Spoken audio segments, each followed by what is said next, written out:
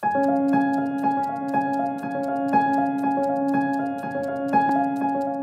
this video, we will learn to create a GeoPlanner project from a template. Let's start by selecting a proper template. A GeoPlanner template is usually created for specific use. For example, the Economic Development template contains feature symbols for urban planning and development tasks. Similarly, the Green Infrastructure Planning template contains predefined landscape labels and is good for environmental conservation planning. The points, lines, polygons are parts of the feature service defined by the template. The other component for a template is a web map. It contains the project map extent, base map style, and dashboard configurations.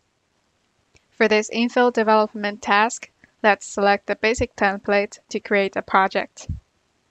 You can create multiple projects from the same template, and each project will have its own collaborators, attachments, and data layers. Each project is a group in ArcGIS online organization. In the next video, we'll talk about how to create and work with multiple scenarios.